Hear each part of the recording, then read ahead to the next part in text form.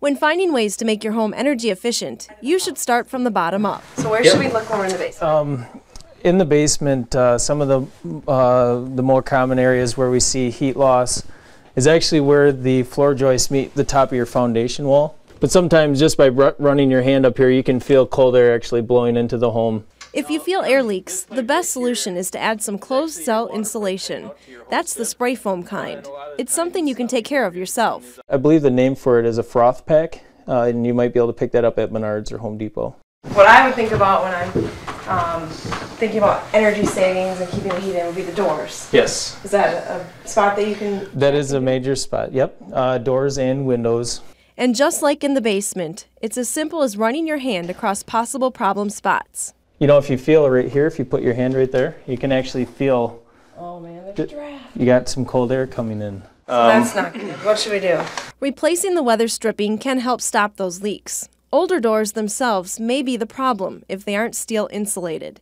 In that case, Aaron said your best bet may be getting a whole new door. You would probably see it pay for itself right away. You know, on the second story of the home, again, I know we addressed the doors. Windows are also a concern. Okay.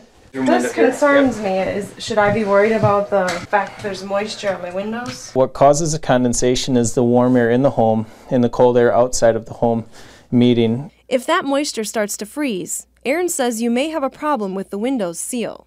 If not, just try to keep the warm air in your home circulating by consistently running your furnace or ceiling fan. Keep the heat in, keep the cold air out. And don't forget the very top of your home, the attic. Take a tape measure, measure the depth of your insulation. If you have 12 inches of insulation or better, you're in good shape. If you're a little less than that, and you have the kind of insulation that rolls out, you can just pick up some more yourself.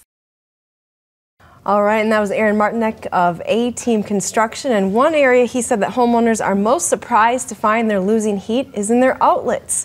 If you can feel cool air coming in, you'll want to use that spray foam again and spray just where the wires are coming in. You won't fill the whole electrical box with the insulation.